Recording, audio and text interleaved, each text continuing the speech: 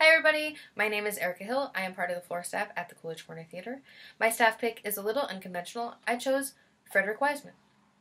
In 1982, the Coolidge hosted a retrospective of Frederick Wiseman's films, which at the time was about 13 movies, and now it's up to 43 films and counting, so he's had quite a long career. And I'm going to recommend a few of those titles to get you started. The first one is High School.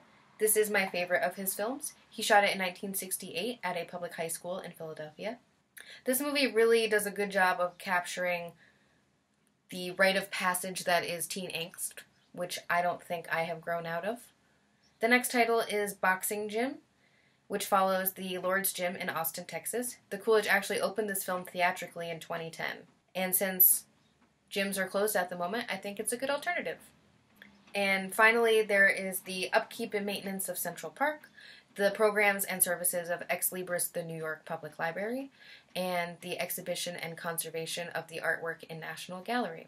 And I chose this group of films because they show the challenges and the decision-making and the labor that's involved with making sure these institutions function. And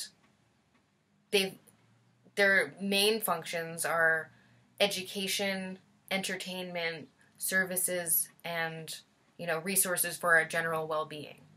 Right now, we're donating to the organizations that we love, and we're exploring their digital collections or other virtual content.